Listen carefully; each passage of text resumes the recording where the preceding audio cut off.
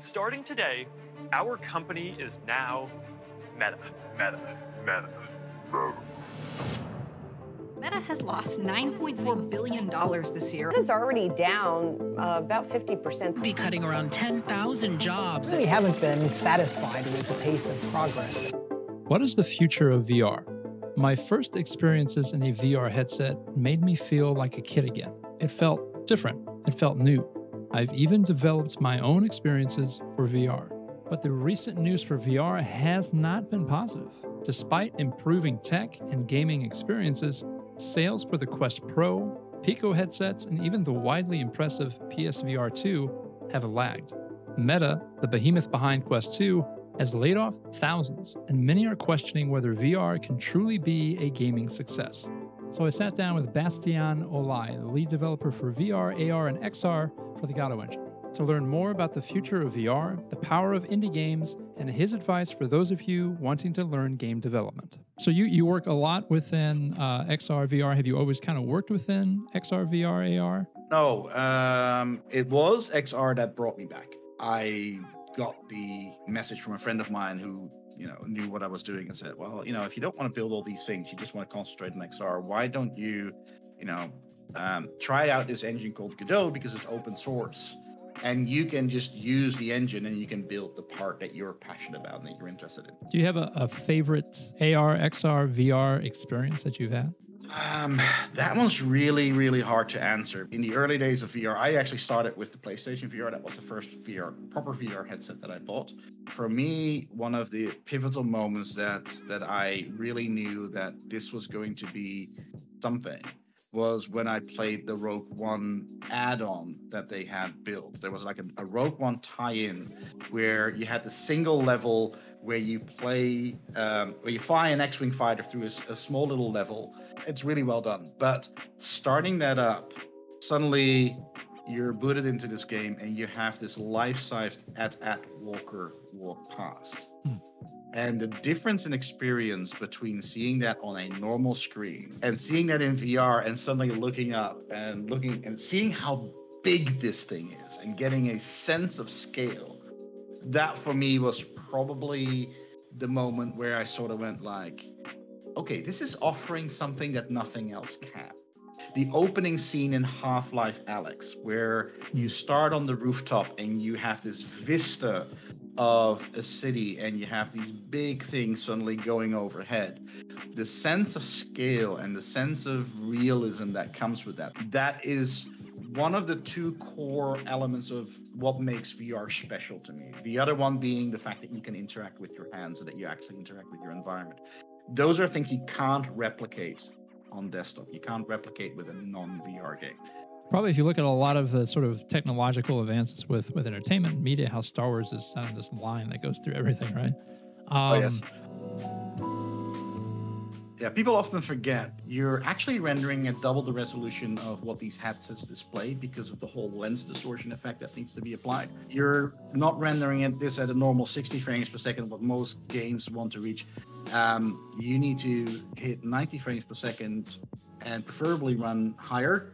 And then you're doing it twice because you got two eyes. When you look at the Quest 1, I'm comparing it to a PlayStation 1, basically. Maybe just getting to PlayStation 2. Quest 2 is really in that PlayStation 2 realm. And what we've seen so far is, with a couple of exceptions of people who are really into it and got really into it very early and started to experiment with it and started to find out what makes VR special, most of the things that are currently still coming out are, hey, I have a game that I love to play on desktop. I'm going to make that same experience in VR. And that doesn't necessarily, it can be a very good experience, but it doesn't necessarily make the VR game anything that offers the player more than the desktop version. Comparing to those people that, that really have been doing VR for a couple of years now and starting to find out, like, hey, these are the sort of experiences that can only be done in VR. The big question at that point in time is, okay, how do you now sell that to the audience? Beat Saber for me is still the essential example of that. Is a game that got it so, it's such a simple concept, but it got it so right. This is something you can only do in VR. that became the game that everybody who did buy into VR started showing their friends. And they had a friend over and like, hey, I've got a VR headset. You gotta try this out. VR, it's just a hype. I'm not gonna try. Just try this thing called Beat Saber. I haven't met a single person, including people who don't play games, that I have given my Quest to and said, here's Beat Saber, go and try this, who haven't been wowed by it and suddenly went like, oh, this is actually really interesting. A lot of, especially indie studios who don't have the budget to do this level of optimization that is required to make VR games run fluidly when you have this level of fidelity, they just go the other way. You know, you look at Beat Saber, it's all fake effects, but it's a game that makes the best use of what VR has to offer. Superhot is a good example as a game that completely went to a stylized approach because, you know, that works in this environment. You can hit your high frame rates.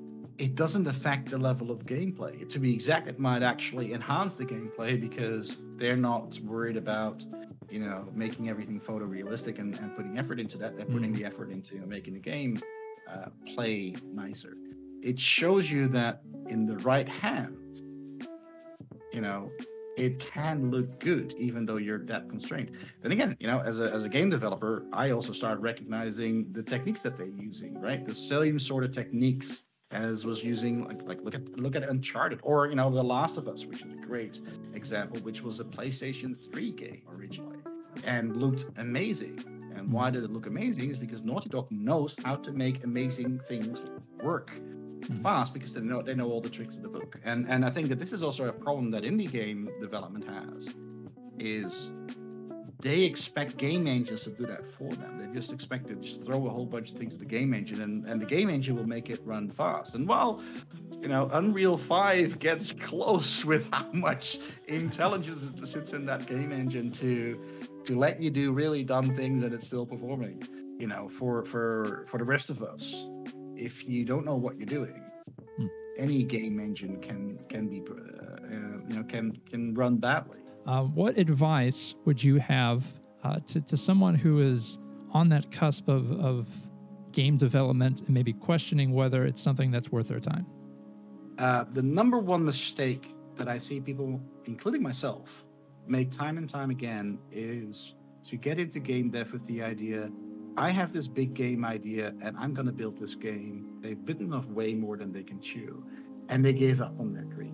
Start with a small goal. Don't try and make that big game idea that you have. Put that big game idea that you have on paper by all means, and then look at each individual skill set and build something small that just focuses on one thing. So attending things like game jams, it does two things for you. First of all, it forces you to make something small. Second thing is, especially, you know, once you go back to game jams that are physically held, the nice thing, or at least my experience with the game jams that I've attended to, is that you tend to get to know a couple of these people, and you join forces for the duration of a game jam. And you can just team up with a bunch of people that you've already, you know, if you've gone through a few of these game jams in a row, you've already been befriended, just for that one project that has to be finished in 2 or 3 days, or whatever the duration of that game jam is. First of all, create the connections with people that when you are finally ready to make that bigger thing, that you know who you have previous pleasant experiences with working, and who also know you and aren't going like, I've got this great game idea, I'm a programmer, who is going to help me? And everybody's going like, who are you? And the same is also, you know, being a part of like the Godot community, or being part of the StayAtHomeDev community, right? You're communicating with these people who have similar goals than you, and sometimes it's no more than giving each other advice. And sometimes it's suddenly like, hey, here's someone who's doing this thing. I need that for my game idea, and this person is a friend, so I actually feel comfortable talking to that person and saying, hey, I'm working on this.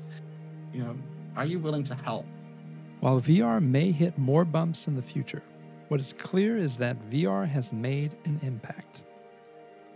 Whether this impact lasts is likely up to independent developers willing to make the leap to VR, who are also ready to challenge the expectations of gamers against those who seek to monetize and control it.